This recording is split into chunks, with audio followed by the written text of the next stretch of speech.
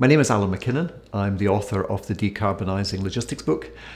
In the book, I look at all the things that companies can do to cut carbon emissions from logistical activities, predominantly from freight transport. The good news is that there are many, many things that can be deployed for this purpose. So what I try to do is I classify these things into 5 categories. So the first set of measures would reduce the underlying demand for freight transport. So, for example, companies might want to relocalize their sourcing or decentralize some of their operations because these things would have the effect of shortening the supply chain. Perhaps technology will help here, and the use of things like 3D printing might again reduce the amount of stuff that we have to move.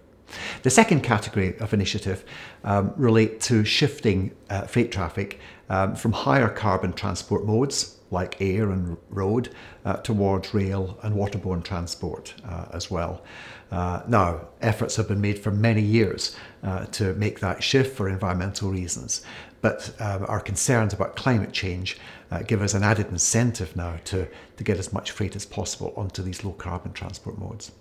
The third set of measures relate to the utilisation of logistics assets, the vehicles and the warehousing, to make sure that we maximise the use of that capacity. For example, currently about 1/3 of truck kilometres are run empty. So if we could find a way of backloading the vehicles more effectively, again that would cut carbon intensity. The fourth thing relates to energy efficiency.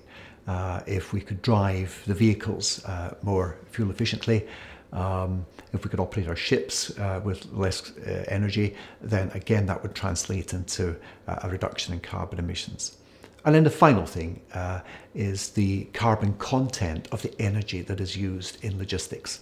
Logistics is very heavily dependent on fossil fuel currently.